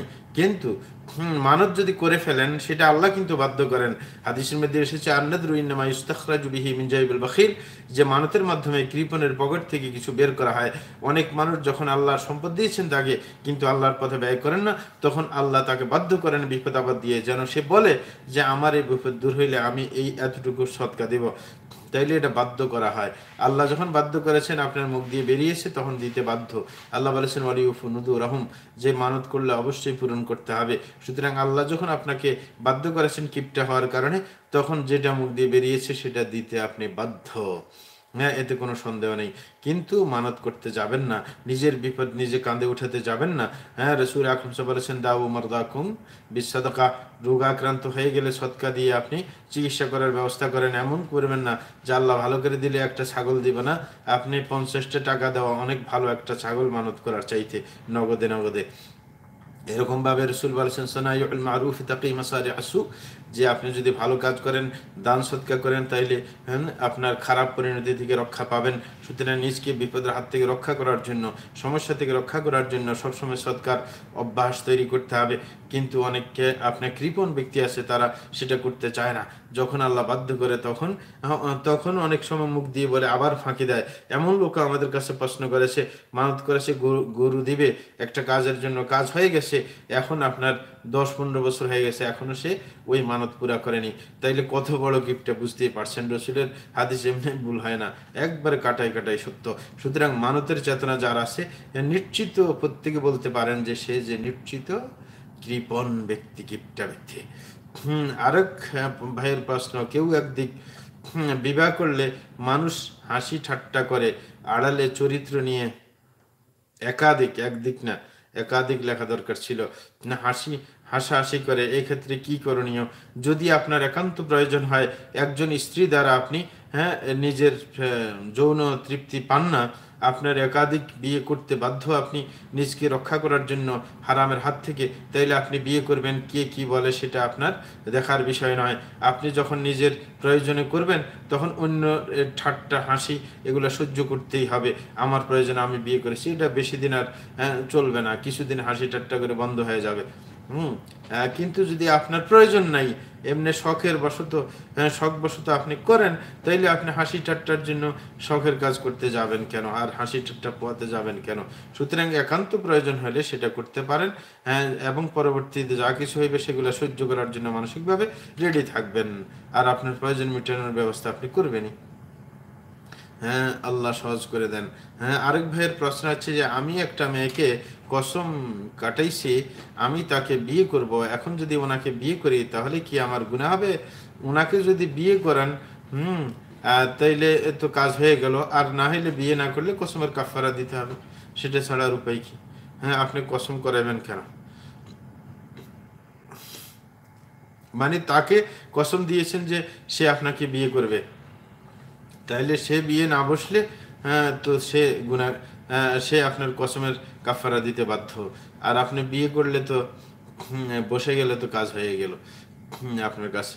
যাই হোক, আরেক ভাইয়ের প্রশ্ন হচ্ছে দাড়ি রাখার বিধান কি? দাড়ি রাখার বিধান হচ্ছে ওয়াজিব, দাড়ি রাখতে হবে। রসুল আকরাম সাল্লাল্লাহু আলাইহি ওয়াসাল্লামের যে শব্দগুলো দাড়ি সম্পর্কে বলেছেন সবগুলো আদেশমূলক।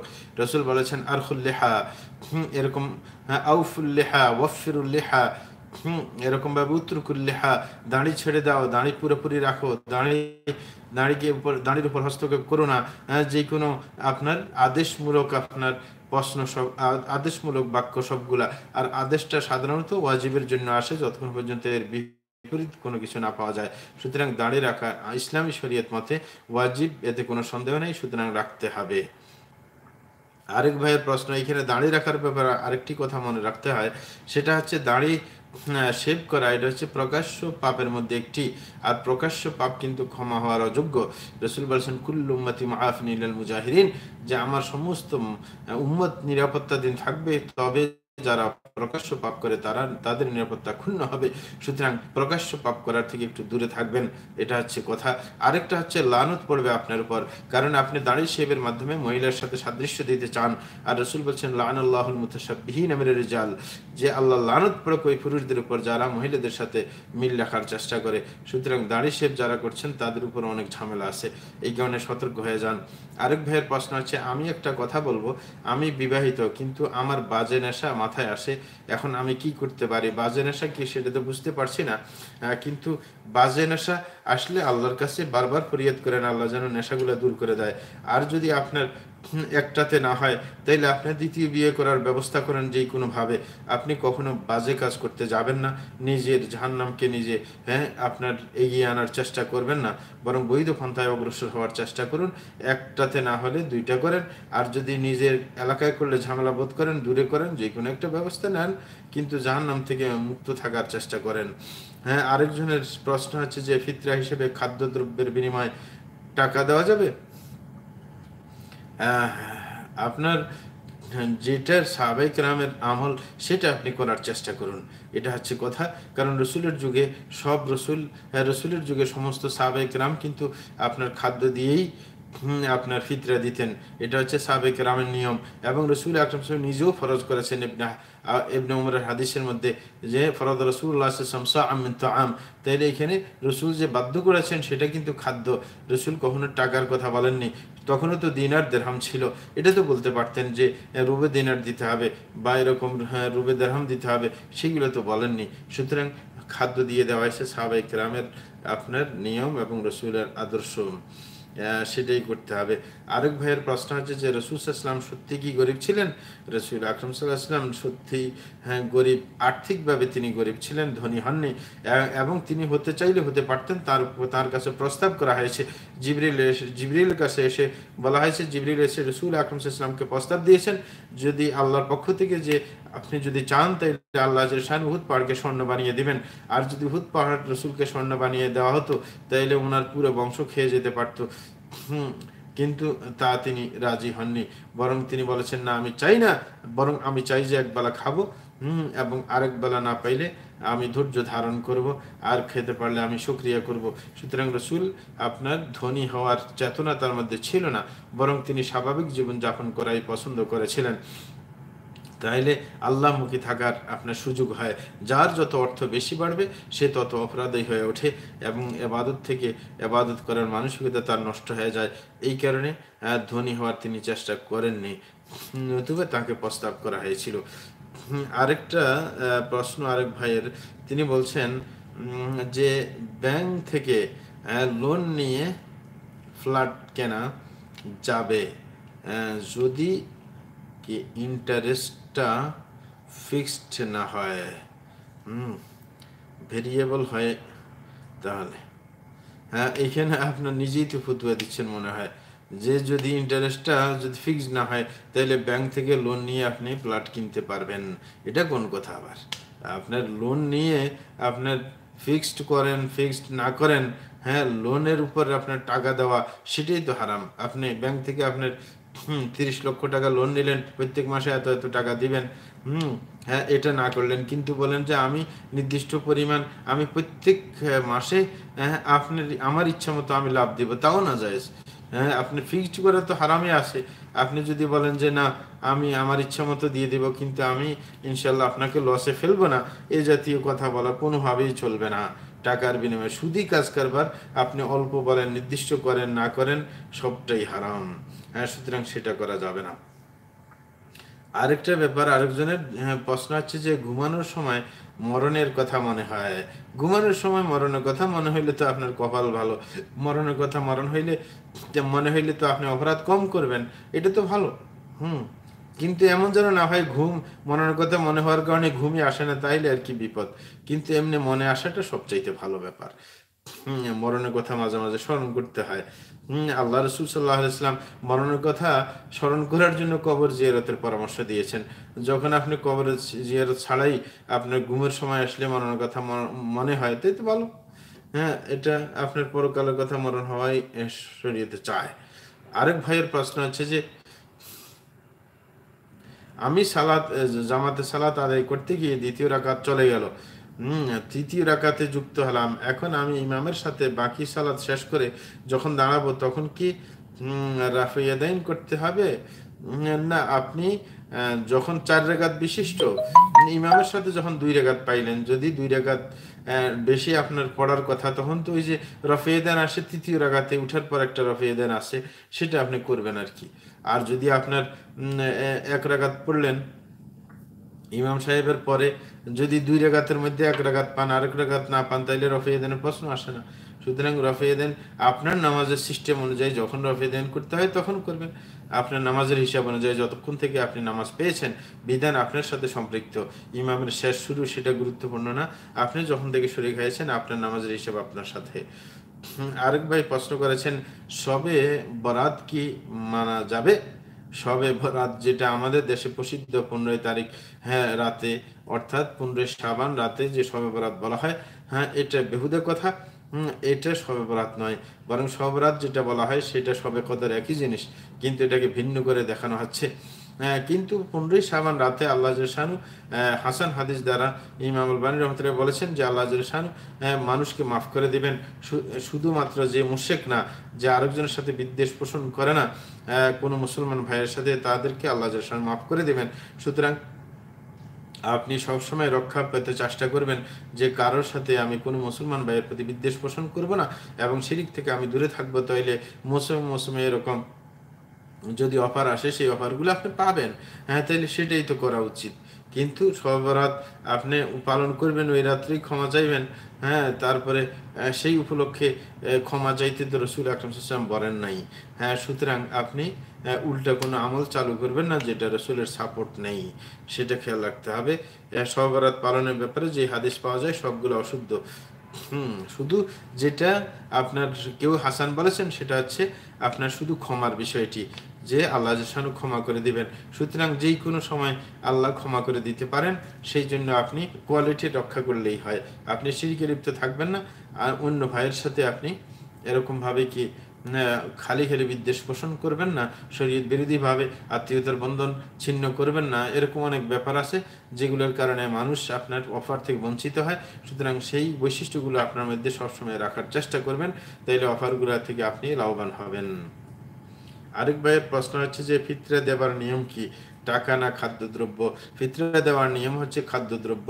আপনার 3 কিলো, যেটা বর্তমানে আমাদের দেশে আমরা যেটা খাদ্য ব্যবহার করি সেটা হচ্ছে আপনার চাউল। হ্যাঁ, ভাত খাই আমরা, ভাতে মাছে বাঙালি, তাইলে আমরা চাউল 2.5 কিলো থেকে 3 কিলো, 3 কিলো দেওয়াই ভালো। আপনি দিতে পারেন। হ্যাঁ, সুতরাং এটা হচ্ছে আসল নিয়ম। হ্যাঁ, এটা রসুল আকরাম সাল্লাল্লাহু আলাইহি ওয়াসাল্লাম শিক্ষা দিয়ে গেছেন, সাহাবায়ে কেরাম সেটা পালন করছেন। সুতরাং এর বিপরীতে চলার চেষ্টা করবেন না, সুন্নতি নিয়ম মানার চেষ্টা করুন। আরেক ভাইয়ের প্রশ্ন আছে, যেহেতু ব্যাংকে সুদের লেনদেন হয়, তাই ব্যাংকে চাকরি করা কি হারাম? অবশ্যই হারাম। আপনি সুদের কাজ কারবারে সহযোগিতা করা হয়। আল্লাহ জাল্লাহু বলেন, তাআওয়ানু আলাল বিররি ওয়াত তাকওয়া ওয়া লা তাআওয়ানু আলাল ইসমি ওয়াল উদওয়ান, যে আপনার একে অপরে তোমরা সহযোগিতা করবে আল্লাহ বিরুদ্ধের ব্যাপারে, কল্যাণের ব্যাপারে, কিন্তু গুনাহের ব্যাপারে, অত্যাচারের ব্যাপারে একে অপরকে সহযোগিতা করতে পারবে না। সুতরাং গুনাহের কাজে আপনি তাদেরকে সহযোগিতা করার শামিল যদি তাদের ওখানে চাকরি করেন। এই কারণে ব্যাংকে চাকরি করা থেকে বিরত থাকুন, অন্য চাকরি ধরুন। আরেক ভাইয়ের প্রশ্ন হচ্ছে যে শাইখ, বাম হাতে পানি পান করা যাবে না বাম হাতে পানি পান করা যাবে না? বাম হাতে পানি পান করার স্টাইল হচ্ছে শয়তানের স্টাইল। কারণ রাসূল বলেছেন যে ফাইন্না শায়তানা ইয়াশরাবু বিশিমালিহি, যে শয়তানি কি বাম হাত দিয়ে পান করে। কিন্তু মুসলমানের কাজ হচ্ছে যে ওয়াশরাবু ইশরাব বিয়ামিনিকা, হ্যাঁ, কুল বিয়ামিনিকা ওয়াশরাব বিয়ামিনিক। রাসূল সাল্লাল্লাহু আলাইহি ওয়াসাল্লাম এক সাহাবীকে আদেশ করেছেন যে ডান হাতে খাবে, ডান হাতে পান করবে। সুতরাং আমরা রসুলের স্টাইল ধরার চেষ্টা করব, শয়তানেরটা ধরতে যাব না। আরেক ভাইয়ের প্রশ্ন হচ্ছে যে খাবার শুরুতে বিসমিল্লাহ বলতে ভুলে গেলে কোন দোয়া পড়তে হয়? বলবেন বিসমিল্লাহি আউয়ালাহু আখিরাহ, যখনই মনে আসবে তখন এটা পড়বেন। এটা হচ্ছে নিয়ম। আরেক ভাইয়ের প্রশ্ন হচ্ছে যে আমি বিদেশে থাকি, এখানে সওম শুরু একদিন আগে হয়, দেশে যাব ঈদের আগের দিন, আমার 30টা সম্পূর্ণ হয়ে গেলে শেষ সওম কি রাখতে হবে? শেষ সওম আপনি রাখতে পারেন, নফল হিসাবে হবে, কিন্তু আপনি যে এলাকা আছেন ওই এলাকার মানুষের সাথেই তো আপনার ঈদ করতে হবে, তার আগের দিন ঈদ করলে তো চলবে না। আপনার 30টা হইলে রোজা শেষ, কিন্তু বাড়তিটা হবে, এটা আপনার বাড়তি সওয়াব হবে, এতে কোনো সমস্যা নেই, আপনি রাখার চেষ্টা করবেন। আরেক ভাইয়ের প্রশ্ন আছে যে ব্যাংক থেকে লোন নিয়ে বাড়ি করতে চাই, এ সম্পর্কে ইসলামের বিধান কি, একটু দয়া করে জানাবেন। ব্যাংকের যে সিস্টেমগুলো আছে, ব্যাংক কখনো প্রতিনিধির মাধ্যমে বাড়ি করে তারপরে কিস্তিতে টাকা নেয় না। যদি ওইভাবে নিতে পারে, হ্যাঁ, তাইলে সেটা লেনদেন বৈধ হওয়ার সম্ভাবনা আছে। কিন্তু ব্যাংক যদি এই কাজের মধ্যে বৈধতা, কিন্তু তাদের কাজ কারবার হচ্ছে সুদের সাথে সম্পর্কিত, তাইলে তাদের সাথে লেনদেন করা, তাদেরকে সুদের কাজে সহযোগিতা করা, সেটা আরেকটা ঝামেলার ব্যাপার আছে। সুতরাং ব্যাংকের সাথে আপনার বাধ্যতামূলক লেনদেন ছাড়া, যেমন আমরা বিদেশ থেকে টাকা পাঠাতে হলে ব্যাংকের শরণাপন্ন হতে হয়, এরকম সমস্যা ছাড়া, যেটা একান্ত আপনি বাঁচার কোনো উপায় নেই, এগুলো ছাড়া অন্যান্য লাভজনক কর্মকাণ্ড থেকে দূরে থাকাই ভালো। কারণ তাদের সাথে সহযোগিতা করা মানে তার সুদের কাজে তাদেরকে সহযোগিতা করা। সুতরাং সতর্ক থাকার বিষয়। আরেকজন ভাইয়ের প্রশ্ন আছে যে ঈদের চাঁদ দেখা নিয়ে আমাদের দেশে সবসময় বিভ্রান্তি সৃষ্টি হয়, বৈজ্ঞানিকভাবে কি সমাধান করা যায় না? বৈজ্ঞানিকভাবে কি সমাধান করবেন? ধর্ম দিয়ে কাজ হয় না, আবার বৈজ্ঞানিকভাবে সমাধান করবেন, হ্যাঁ, মুশকিল কথা। এখন আপনার দেখার বিষয়, রসুল আকরম সাল্লাল্লাহু আলাইহি ওয়াসাল্লাম যেখানে দেখার সাথে সম্পৃক্ত করেছেন, দেখে আপনি রোজা ছাড়বেন, সুমু লিরুইয়াতি ওয়াফতিরু লিরুইয়াতি, এটা এসে আপনার মানলে ভালো। হ্যাঁ, অনেকে শুধু আপনার পুরো বিশ্ববাসী একসাথে রোজা রাখার ইচ্ছা পোষণ করেন ঐক্য সাধন করার জন্য, ঘরের মধ্যে ঐক্য সাধন করা সম্ভব হয় না, আর রোজা একসাথে রেখে ঐক্য সাধন করবে, হ্যাঁ, অসম্ভব কথা। একসাথে নামাজ পড়ে ঐক্য সাধন হয় না। সুতরাং আপনার এইগুলো হচ্ছে অহেতুক কথা। আর যদি পুরো বিশ্ব যদি একসাথে আপনার চলতে চায়, সেটা ভিন্ন কথা, কিন্তু আপনি বিচ্ছিন্নভাবে আপনি একটা ফেরকা তৈরি করে বিভ্রান্তি সৃষ্টি করবেন, সেটার কোনো সুযোগ নেই। কিন্তু যদি বাংলাদেশ সরকার বলে যে আমরা সৌদির সাথে আমরা কি করব, রোজা রাখবো, সেটা রাষ্ট্রীয় যদি সিদ্ধান্ত হয়, তাহলে সেটা ভিন্ন ব্যাপার। কিন্তু আপনি ভিন্ন করে আপনার ফাসাদ সৃষ্টি করতে যাবেন না, তাতে ঐক্য তো সৃষ্টি হবে না, বরং ফাসাদ সৃষ্টি হবে। আরেকটা প্রশ্ন আরেক ভাই করছেন যে টাকা লগ্নি লাগানো কি জায়েজ? টাকা লগ্নি লাগানো, আপনার, হ্যাঁ, যেটাকে বলা হয় লগ্নি, মানে আপনার কি কোর্টের মধ্যে বা কি বন্ধক জাতীয়, সেটা বুঝতে চাচ্ছেন? লগ্নিটা আমার এখন স্মরণে পড়ছে না। সুতরাং যদি ওই রকম হয়, তাইলে কিন্তু নাজায়েজ হবে। যেটা আপনাকে বন্ধক ইত্যাদির ব্যাপার, হ্যাঁ, বলা হয়, সেটা অবশ্যই নাজায়েজ। হ্যাঁ, সুতরাং ব্যাপারটা আরো খোলাসা করলে ভালো হবে। আরেক ভাইয়ের প্রশ্ন হচ্ছে যে ঘুম থেকে দেরি করে ওঠার কারণে আজান চলা অবস্থায় সেহরি খেয়েছি, রোজা হবে কি? আপনি যদি আজান শেষ হওয়ার আগে আপনি শেষ করে ফেলতে পারেন, হ্যাঁ, তাইলে চলবে। কিন্তু আসল কথা হচ্ছে যে যখন আপনি দেরি করে ফেলেছেন, বেশি খাওয়ার চেষ্টা করবেন না। যত কিঞ্চিত খেয়ে কোনো মতে একজনের পানি পান করা দরকার, এই সেই, যেন আজান চলাকালীনই আপনার আজান শেষ হওয়ার আগে শেষ হয়, সেই ব্যবস্থা করবেন। কিন্তু আসল মশলা হচ্ছে যে কারোর সামনে কোনো খানা আছে, এখনো প্রয়োজন সামনে আছে, সে তার জন্য এই সুযোগটা। কিন্তু যে দেরি করেছে সেও তার কাছাকাছি, এই কারণে তার জন্য সুযোগ হবে। কিন্তু দেরি করতে নেই, বা এরকম একদিন হঠাৎ হয়ে গেলে সেটা ভিন্ন ব্যাপার। এই অভ্যাস যেন তৈরি না হয়। আরেক ভাইয়ের প্রশ্ন হচ্ছে যে কোনো ব্যক্তি যদি সেহরি খাওয়ার পর ঘুমায় এবং ওই অবস্থায় যদি স্বপ্নদোষ হয়, তাহলে কি তার রোজা ভঙ্গ হবে? স্বপ্নদোষ হইলে রোজা ভাঙবে না, এটা রাত্রে হোক দিনে হোক যে কোনো সময় হোক না কেন। আরেকজনের প্রশ্ন আছে দোকানে পেপসি, 7 আপ, কোকা কোলা বিক্রি করা যাবে, এগুলো কি হারাম? না, এগুলো হারাম হিসেবে এখনো প্রমাণিত হয়নি, কথা চলছে এইভাবে, কিন্তু সেটা হারাম অ্যালকোহল তাতে আছে, এটা নিশ্চিত হওয়া যায়নি। অনেকের বিপরীত বলে। সুতরাং যতক্ষণ পর্যন্ত নিশ্চিত হওয়া না যাবে ততক্ষণ পর্যন্ত হারাম বলা মুশকিল।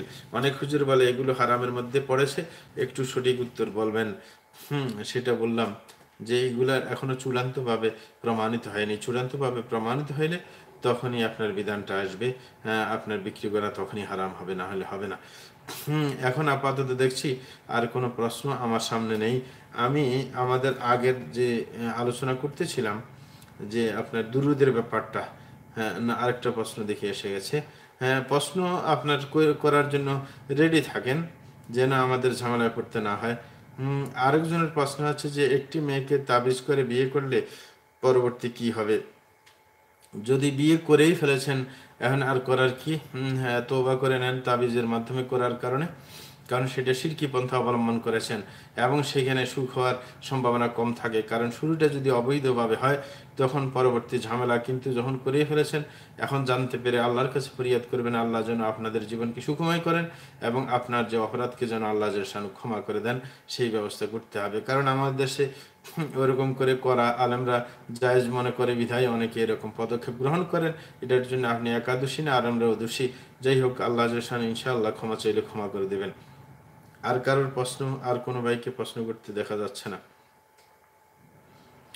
হ্যাঁ জি, আমরা অপেক্ষা করছি আরো কিছু সময়। প্রশ্ন যাদের করার ইচ্ছা আছে দ্রুত প্রশ্ন করার চেষ্টা করুন।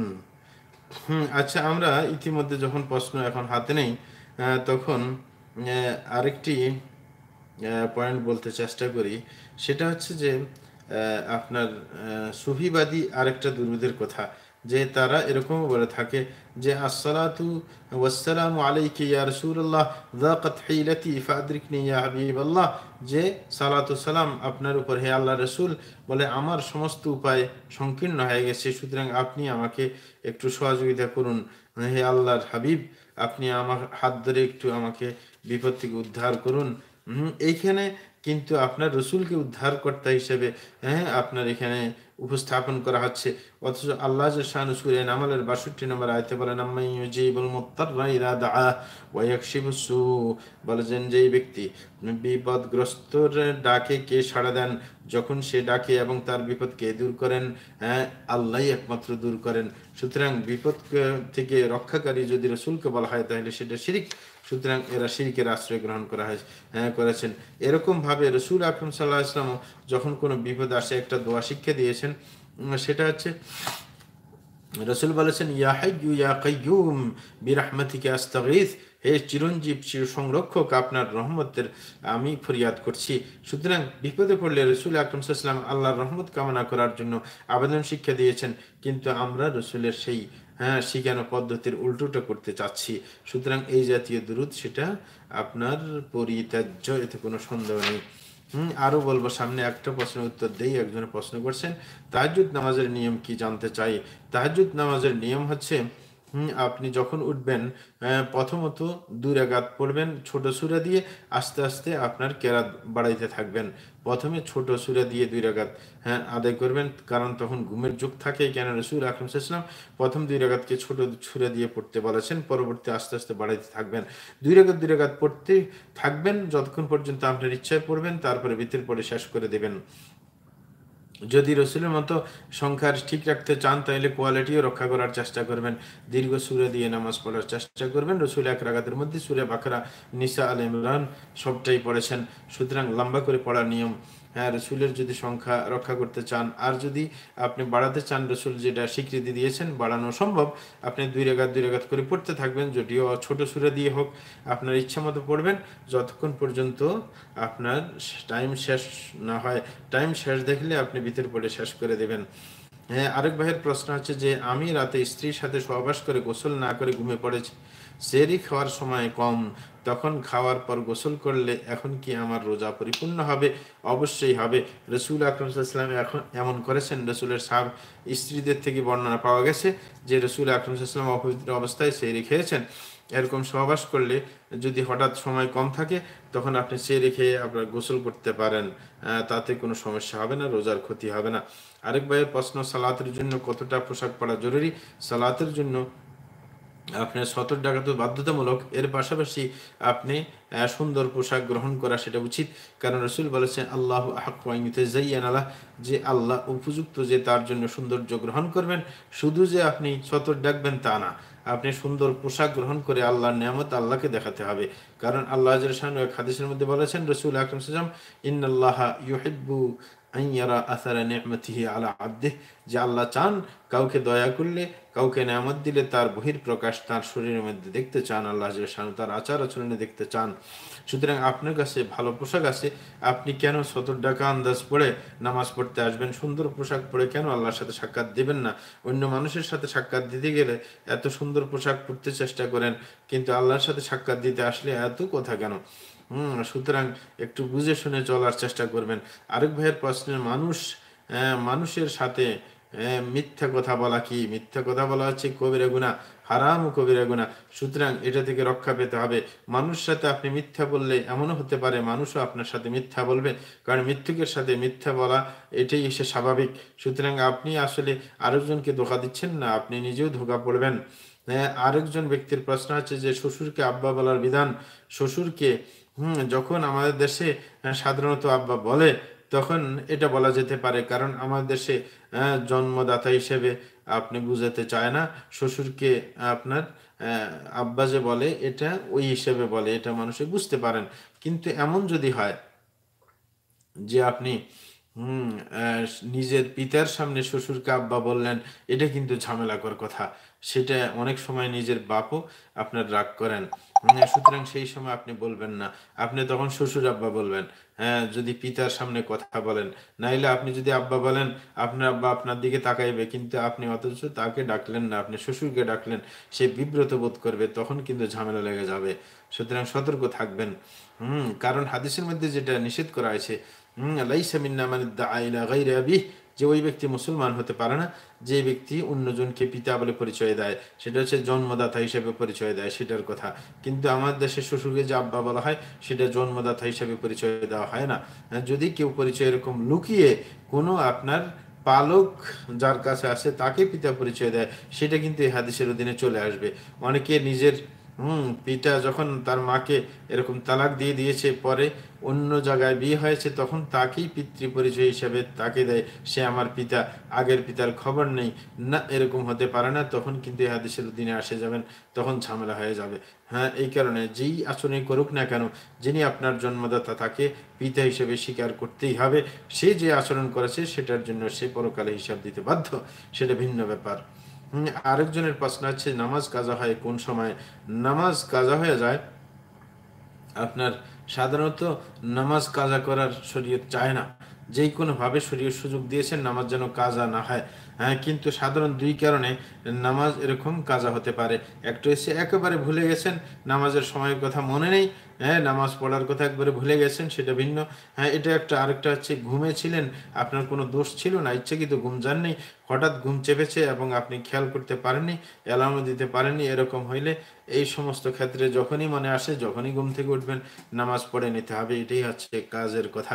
হ্যাঁ, আরেক ভাইয়ের প্রশ্ন হচ্ছে যে তিনি বলতে চাচ্ছেন, কোন হুজুরের কাছ থেকে তাবিজ এনে ব্যবহার করা যাবে কি? হুজুরের কাছ থেকে হোক, মুজুরের কাছ থেকে হোক, তাবিজ ব্যবহার করা শিরক। সুতরাং সেটা করতে যাবেন না। হ্যাঁ, তাবিজ ব্যবহার করবেন না, ঝাড়ফুঁক ব্যবহার করবেন, পানি পড়া নিতে পারেন। হ্যাঁ, এরকম আপনি, হ্যাঁ, এছাড়া আপনি যে তাবিজ লিখে দেওয়া, সেটা তাবিজ ঝুলাতে পারবেন না। মানে আল্লাহ তামিমাতান ফাকাদ আশরাক, যে ব্যক্তি তাবিজ ঝুলালো সে শিরিক করলো।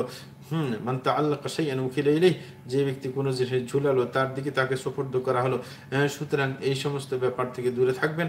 আল্লাহ যেন আমাদের সবাইকে দূরে রাখেন, সেটাই আমরা কামনা করব। আর কোনো প্রশ্ন আছে কারোর? না, প্রশ্ন তো আর দেখা যাচ্ছে না। প্রশ্ন করার চেষ্টা করুন। আরেকটা প্রশ্ন এসে গেছে, আরেক ভাই বলতে চাই, সুদের টাকার লাভ না দিয়ে আসল টাকা পরিশোধ করে দিলে চলবে কি? হ্যাঁ, যদি আসল টাকা দিলে আপনার সে মেনে নেয়, তাইলে এটাই হওয়া উচিত। হ্যাঁ, সুদের টাকা দিতে আপনি বাধ্য নন শরীয়তের দৃষ্টিতে, যদিও চুক্তি থাকে, শরীয়ত বিরোধী কোনো চুক্তি গ্রহণযোগ্য নয়। হ্যাঁ, কিন্তু যদি এমন প্রভাবশালী হয় যে আপনি সুদের টাকা না দিলে আপনাকে ঝামেলার সৃষ্টি করবে, আপনাকে মারতে ধরতে আসবে, তাইলে সেটা বাধ্য হয়ে দিলে আর কি করবেন, যখন আগে ওইভাবে নিয়েছেন। কিন্তু না দিতে পারলে সব চাইতে ভালো, এতে কোনো সন্দেহ নেই। আরেকটা প্রশ্ন, আরেকজন বাড়ির পিঁপড়া মারা যাবে কি? যদি পিঁপড়া একেবারে আপনাকে বেশি কষ্ট দিয়ে দেয়, তাইলে সেটাকে আপনি মারতে পারেন, কিন্তু কখনো আগুনের সহযোগিতা নেবেন না।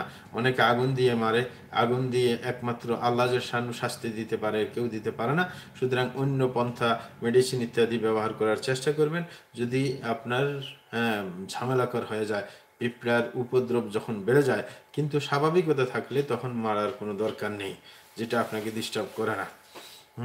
আর আরেক ভাইয়ের প্রশ্ন হচ্ছে যে অফিস থেকে যদি পেঁচা আঁকানো গেঞ্জি দেয়, তাহলে এই গেঞ্জি কি করব? আপনার পেঁচার মাথাটাকে আপনি বন্ধ করে দেওয়ার চেষ্টা করবেন। পেঁচার মাথাটাকে একটু কোনো সুতা ইত্যাদি দিয়ে আপনার মাথাটা মুছিয়ে দেওয়ার, অথবা কালি ইত্যাদি দিয়ে মুছিয়ে দেওয়ার চেষ্টা করবেন, তাহলে ব্যবহার করা যাবে। আরেক ভাইয়ের প্রশ্ন আছে যে আমি বাবার অমতে বিয়ে করি, পরে বাবা মেনে নেয়। হুম আমার 2 বছরের একটা বাচ্চা আছে। এখন জানতে পারি বাবার অমতে বিয়ে করলে সে বিয়ে বাতিল। তাই আমার স্বামীকে বলেছি আবার বিয়ে করার জন্য, সে কোনোভাবে রাজি হয় না। আপনি স্বামীকে বলবেন যে এটার জন্য বেশি আপনার প্রচার করতে হবে না।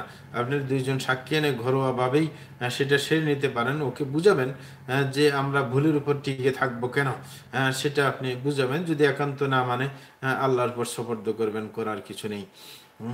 কিন্তু আপনি বোঝানোর চেষ্টা করুন যে আমরা ভুলের উপর থাকবো কেন। কারণ যখন অন্য আলেমের ফতোয়া অনুযায়ী কাজ করা হয়ে গেছে, যদি স্বামী একান্ত না করতে চায়, একেবারে তাকে বোঝানো যাচ্ছে না, তাহলে আপনার যে সংসারটা একেবারে আপনার বেবিচার হবে, আর সন্তানগুলো জারজ হবে, এমন কিছু নয়। বরং এটার দায়ভার আলেমকে নিতে হবে। কিন্তু শুদ্ধ করে নেওয়া হচ্ছে অবশ্যই দরকার। আপনি চেষ্টা করবেন স্বামীকে বুঝিয়ে নেওয়ার জন্য যে ঘরোয়াভাবে সেই কাজটা সম্পন্ন হবে। বেশি মানুষের জানাজানির কোনো প্রয়োজন নেই। সাক্ষী থাকলে আর অভিভাবক থাকলে যথেষ্ট, ঘরোয়াভাবে হয়ে যেতে পারে। হুম আর কোনো প্রশ্ন আছে কারোর? আর তো কোনো প্রশ্ন দেখা যাচ্ছে না। কারোর প্রশ্ন থাকলে দ্রুত বলতে পারেন। আমাদের সামনে যেগুলা ছিল সেগুলোর উত্তর দেওয়া হয়ে গেছে।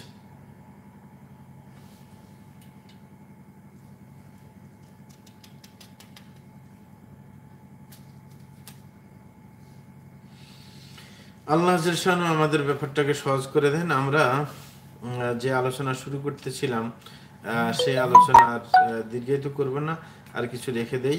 প্রশ্ন না আসলে এখানে বিদায় নেব, ঘন্টাখানেক হয়ে গেছে। আপনার পরবর্তীতে দুরুদের যে আরেকটা প্রশ্ন এসে গেছে, ধন্যবাদ। একজনে বলছেন যে আমি মালয়েশিয়া থেকে সাথে আসি, কবর জিয়ারতের সঠিক নিয়ম কি?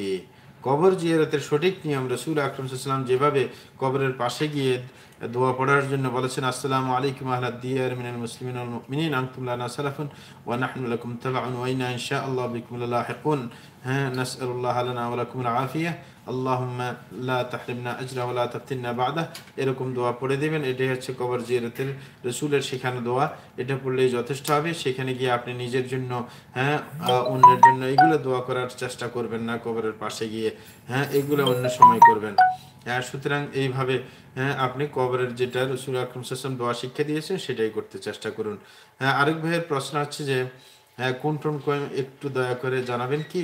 সেটা ওই যে বিজ্ঞপ্তি আসে যে কোন কোন সাহেব কোন কোন সময়ে আপনার লাইভে প্রশ্ন উত্তর দেন, সেটা আপনার এই গ্রুপের মধ্যেই আপনি অ্যাড দেখতে পাবেন ইনশাআল্লাহ। এটা হচ্ছে আপনার জানার সহজ মাধ্যম। আরেক ভাইয়ের প্রশ্ন আছে এতিমের হক সম্পর্কে বলুন। এতিমের হক সেটা অবশ্যই যথাস্থানে পৌঁছিয়ে দেওয়া বাধ্যতামূলক। কারোর অধীনে যদি এতিম থাকে তার সম্পদ ভক্ষণ করা, এটা অবশ্যই মহা অপরাধ, এটা হারাম একটি কাজ। ইন্নামা ইয়াকুলুনা ফি বুতুনিহিম নারা। আল্লাহ জাল্লাহু বলেছেন যে এতিমের সম্পদ ভক্ষণ করে সে যেন নিজের পেটের মধ্যে আগুন ঢুকালো। তাইলে ব্যাপারটা খুবই জঘন্য। এই কারণে যেখানে এতিমের সহযোগিতা করা দরকার, এতিমের কাফালত করা দরকার, এতিমের ভরণ পোষণের দায়িত্ব গ্রহণ করা, সেটা রক্ষণাবেক্ষণ করা, এটা তো বিরাট সওয়াবের ব্যাপার। রাসূল আকরাম সাল্লাল্লাহু আলাইহি ওয়াসাল্লাম বলেছেন আনা ওয়া কাফিরুল ইতিম হাকাযা।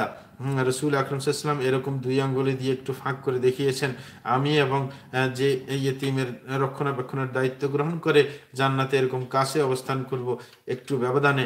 সুতরাং এটা বিরাট একটা ফজিলতের কাজ। এই কারণে আরবরা এতিমের কাফালতের ব্যাপারে খুব অগ্রবর্তী।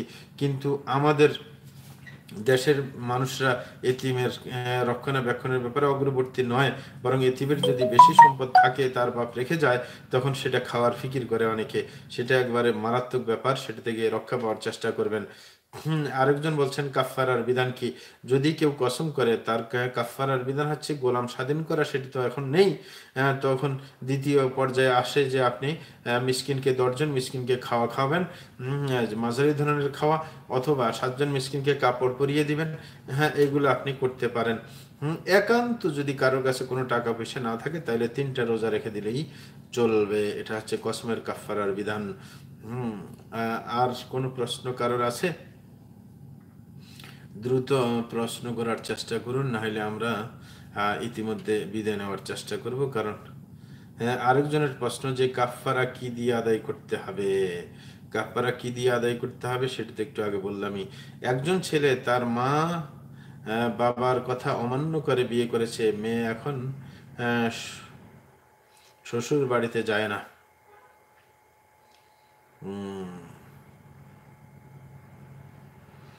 মানে অমতে বিয়ে করার কারণে, মানে মনে হয় সে শ্বশুর বাড়িতে গিয়ে ঝামেলা পাচ্ছে, এই কারণে যাইতে চায় না। সেটা সমাধানের দিকে অগ্রসর হতে হবে, বোঝানোর চেষ্টা করতে হবে। যখন বাবা মার অমতে আপনি বিয়ে করেছেন, আপনি তাদের কাছে ক্ষমা চান, সন্তান হিসেবে ইনশাল্লাহ তারা ক্ষমা করে দিবেন। আপনি তাদের সাথে ভালো আচরণ করেন, ভালো আচরণের মাধ্যমে আপনি যদি তাদের মন জয় করতে পারেন, তাইলে তো হয়ে গেল। তাইলে তো সেই বেচারি আসতে চাইবেন, কারণ পরিবেশের কারণে হয়তো বা সে আসতে চায় না। সেটা হচ্ছে কথা। সুতরাং আল্লাহ শানু ইনশাআল্লাহ সহজ করে দেন, সেটাই আমরা আবেদন করব আল্লাহর কাছে। আমরা আর প্রশ্ন দেখছি না, এখন বিদায় নেওয়ার ফিকির করছি। আল্লাহ শানু আমাদেরকে আগামীবার আবার সাক্ষাৎ পর্যন্ত আল্লাহ আমাদেরকে সুস্থ রাখুন, আমাদেরকে নেকের উপর অটল রাখুন, এবং আমাদের ঈমানকে শক্তিশালী করুন, এবং আমাদেরকে জান্নাতের আপনার উপযুক্ত করে তুলুন। সেটার ফরিয়াদ রেখে এখানে শেষ করছি।